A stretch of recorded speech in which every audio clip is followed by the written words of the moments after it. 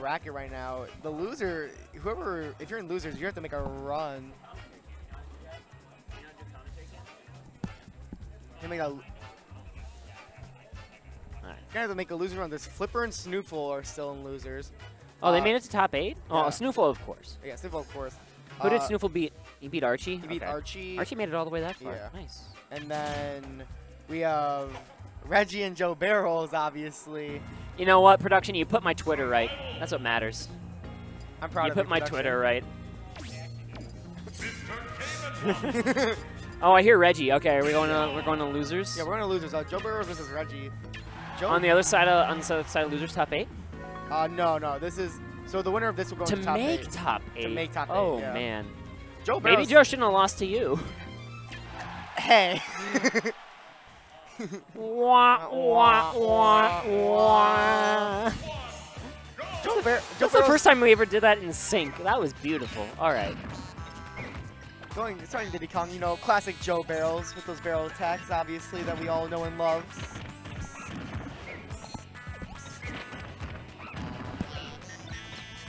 And so here, this is to make top 8. This is going to be Diddy Kong versus Game & Watch. And you know, props to Regi for like just continuing to play this character in so many matchups.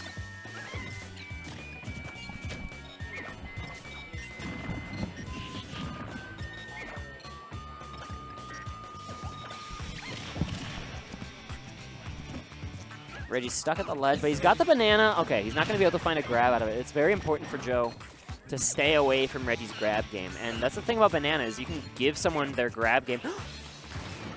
All right. Not us seeing this time, don't worry. That's always so scary for Diddy Kong. But Diddy Kong has such a good recovery. He can be in the middle of that and still make it to either side of his choosing. And I've seen JJ Rockets go from the one side of the ledge to the other side of the ledge using his barrels. It's such a good recovery. Joe looking to put on pressures with these up airs. And this is what Joe's going to need. He's going to need all those movement options. Diddy has so many movement options. Oh, getting the barrel! Whoa! Joe Barrels getting the barrel kill. Advancing the barrel attack since Smash 4. I'm kind of mad that worked. You're kind of mad that worked? I'm kind of super mad that worked. But here you go. Okay, 2-2 is going to even this up. And now he has banana. Will he go for banana 9? Is that possible? That is possible. Oh yeah. It's certainly possible. But you can do banana down throw 9. Oh it's yeah. It's probably a little more awful. Okay, he beat out the monkey flip, but not gonna find anything more. Nair is so good, by the way. I feel like, and especially in this one, if they're both in the air, if Game & Watch can just Nair, I think he'll be winning most of the trades up there. That's why he's going. That's why he's reversing with those back airs and looking for like things like turtle. Yeah. Turtle, it's such an aggressive disjoint. You see how far it pokes away from Game & Watch's body. It keeps that monkey flip away, and it's hard to keep monkey flip away. This might be it. There it is. Toot seals the deal. I like what Regi was doing there with the up smash, actually. He was able to up smash the banana away when it was landing. So they just completely no void of banana. Joe Barrels couldn't really react to it because he was still in the throwing animation. Yeah, that's important tech is knowing how to delete banana. Yeah. Very important. Like in any matchup. There are a lot of different ways that other characters can do it. Like Cloud's, they'll jump up in neutral air. It's pretty safe. And it'll delete banana. Mario's can back air it. Yeah. Full hop back air is a good way to delete it.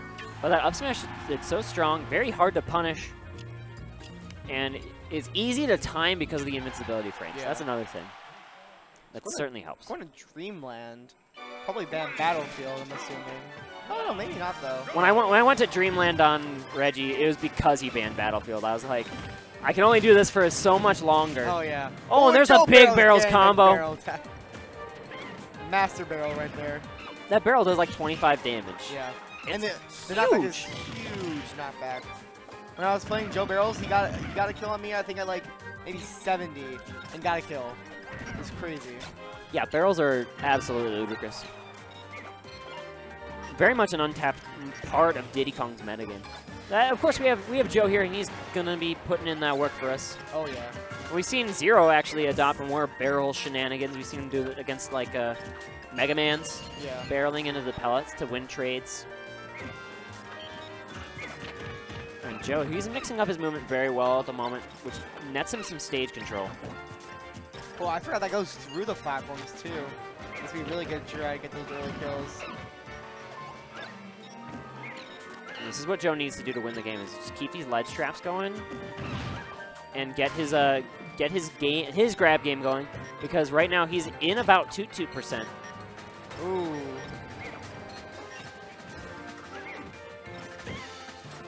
The forward tilt managing to be safe on shield. And there's those up smashes again.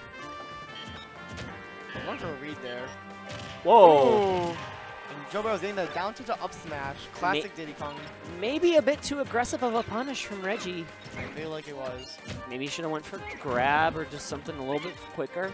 He knows Game Watch has framed it up better than I do. Oh yeah. Not quite finding that up smash punish, but now he's got to find a stock on Diddy Kong. And this is Diddy Kong with a lead can be very hard to come back on just in general because his neutral's so solid. And this is the toot though. That will even up the stocks here, and Regi does have that banana. Oh, he just has to throw it off the stage. So he's not going to look for any kind of down throw 9 off of that. Oh, that's 2. Saving his jump though. Oh, okay, he's fine. Whoa! Go for the second one. Aww. Regi, you would have been our hero if you just ran off stage and dared. Like, okay. But instead he goes for the high level air quotes, safe air quotes option. And you know what? That's fine. Less hype, but it's fine. I like those style points myself though. Okay, that trade is excellent for Regi because that's going to win him the set 2-0. Any trade that wins you a set is a good trade. So excellent play from Regi. I feel like he saved that monkey flip punish, that super hard monkey flip punish, for that exact moment. And that was smart. I agree.